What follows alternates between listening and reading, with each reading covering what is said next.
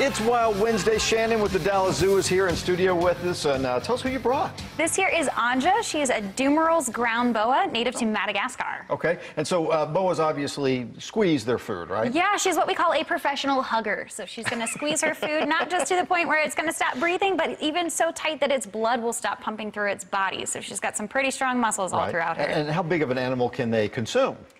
So being on Madagascar, she's going to go after different types of reptiles and birds and even some juvenile lemurs. So the animals that really like to move it, if they're not fast enough, she'll definitely get a hold of them. All right, real quick, well, tell us about safari nights, because I know you guys are involved with that. Yeah.